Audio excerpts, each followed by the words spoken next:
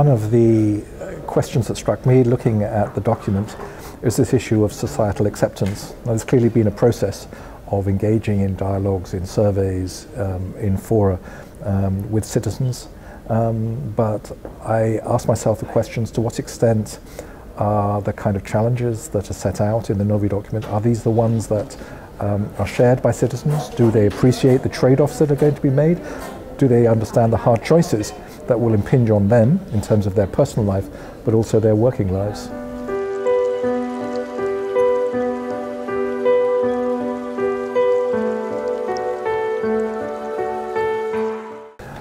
Well, certainly the document makes a number of quite important commitments about integrated approaches and about the national level engaging with other levels as equal partners, I think is the terminology that's used, and enabling municipalities and provinces to develop their own agendas that would feed into either the regional agendas or in terms of area-specific strategies.